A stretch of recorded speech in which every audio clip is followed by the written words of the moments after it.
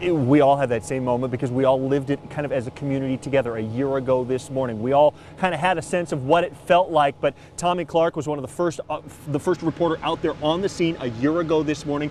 You were just across the street with that police car in the distance as it was a piece of evidence.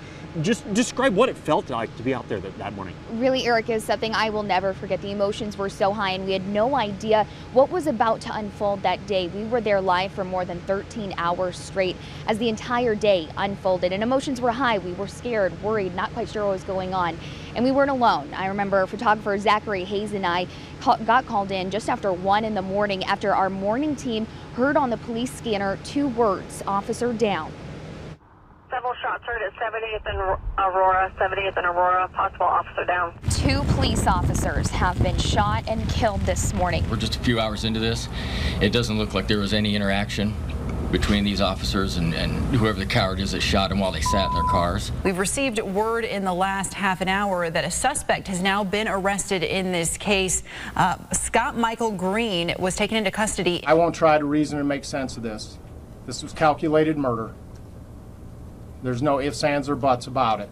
It was cowardly in every sense of the word, from the way it was carried out to the way it ended. And I want you to go home to your families because I want my dad to come home to me, and I want my friends to come home to me.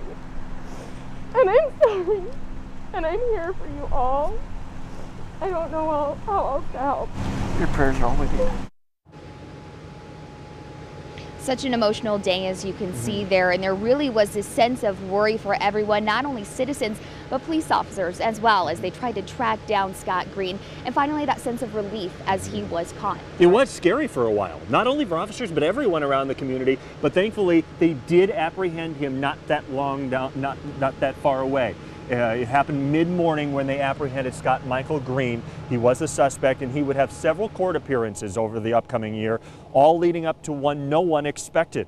What was supposed to be a routine status hearing turned out to be a guilty sentencing in May of 2017.